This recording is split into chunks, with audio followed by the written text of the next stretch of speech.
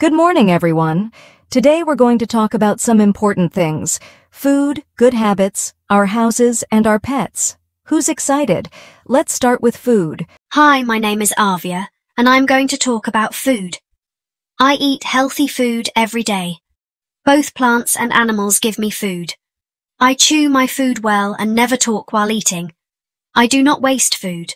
Now, let's talk about good habits. Who can tell me what a good habit is? Hi, my name is Adrika, and I am going to talk about good habits.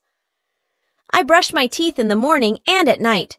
I take bath every day. I comb my hair and wear clean clothes. I wash my hands before and after meals. Now, let's move on to our houses. Hi, my name is Honey, and I am going to talk about my house. My house protects me from bad weather, robbers, and wild animals. My house has many rooms. My mother keeps it neat and clean. I love my house.